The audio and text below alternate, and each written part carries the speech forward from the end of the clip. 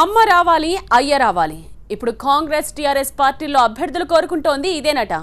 అమ్మ రావాలని కాంగ్రెస్ కలవరిస్తుంటే అయ్య రావాలి అని గులాబీ దండు ఎదురు చూస్తోందట.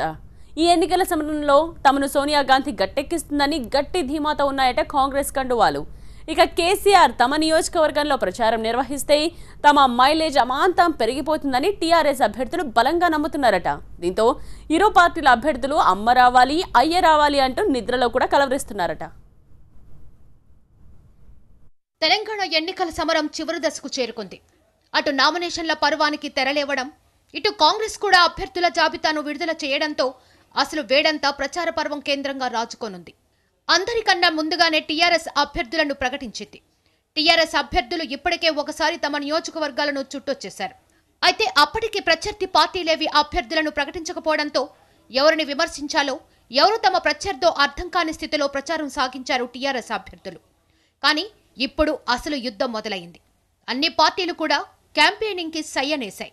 విమర్శలు, ఆరోపణలు, హామీలతో తెలంగాణ ఎన్నికల రణరంగం బారుమోగుతోంది.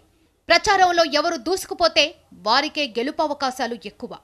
అందుకే ప్రధాన పార్టీల అభ్యర్థులు ప్రచార యుద్ధంలో మైలేజ్ ని అమాంతం పెంచుకోవడం ఎలా అనే దానిపై ఫోకస్ పెట్టారట.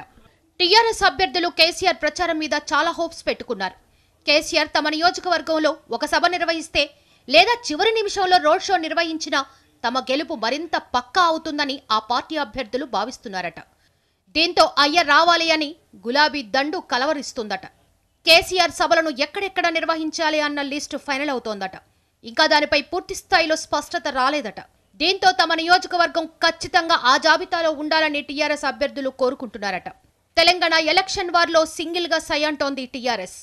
ప్రభుత్వ వ్యతిరేక ఓట్లు చీలిపోకూడదన్న ఉద్దేశంతో మహాకూటమి ఏర్పాటుకే మొగ్గు చూపింది కాంగ్రెస్.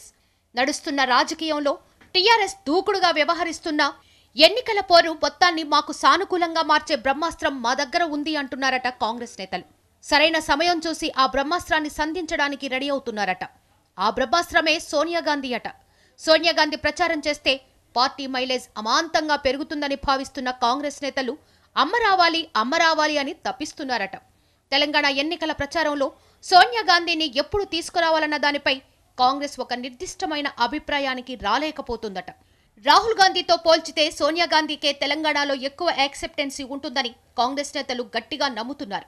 తెలంగాణ ఇచ్చిన నేతగా సోనియా గాంధీకి తిరుగులేని ఇమేజ్ ఉందని కాంగ్రెస్ చెప్తోంది. తెలంగాణ రాష్ట్రం ఇచ్చే క్రమంలో ఎన్ని అవరోధాలు ఎదురైనా సోనియా గాంధీ లెక్క చేయలేదని, ఆంధ్రప్రదేశ్లో పార్టీ తీవ్రంగా నష్టపోతుందని తెలిసి కూడా వెనకడుగు వేయలేదని తెలంగాణ పీసీసీ చెప్తోంది.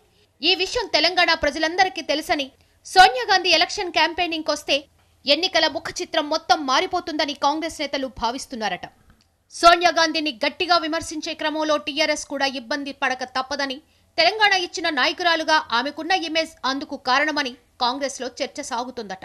ఈ నెల 27న సోనియా గాంధీతో తెలంగాణలో సభ నిర్వహిస్తే ఎలా ఉంటుందన్న దానిపై పీసీసీ పెద్దలు ఆలోచన చేస్తున్నారట. అదే సమయంలో ఇంత త్వరగా సోనియా గాంధీని తెలంగాణకు తీసుకురావడం వ్యూహాత్మక తప్పిదమే అవుతుందన్న చర్చ కూడా కాంగ్రెస్ నేతల్లో సాగుతోందట. డిసెంబర్ 7వ తేదీన తెలంగాణలో పోలింగ్. డిసెంబర్ మొదటి వారం సోనియా గాంధీ తెలంగాణలో పర్యటిస్తే బాగుంటుందని, వరుసగా 2-3 సభలతో రాష్ట్రమంతా చుట్టేస్తే ఆ ప్రభావం ఎన్నికల ఫలితాల మీద బాగా ఉంటుందన్న వాదన కూడా కాంగ్రెస్ లో వినిపిస్తుందట. దీంతో ఈ నెల 27న సోనియా గాంధీ సభను ఏర్పాటు చేయాలా, లేక డిసెంబర్ తొలి వారంలో ఒకే రోజు 2-3 సభలు ఏర్పాటు చేయాలా అన్నది త్వరలోనే డిసైడ్ చేయబోతున్నారట. మొత్తం మీద రెండు పార్టీల అభ్యర్థులు కూడా అమ్మ రావాలి అయ్య రావాలి అని కలవరిస్తున్నారట.